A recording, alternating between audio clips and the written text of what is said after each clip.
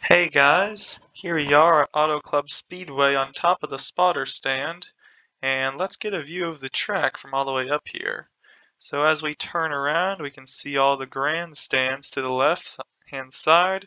We see the turn 4 exit and all the pit road. We can even see some mountains in the background.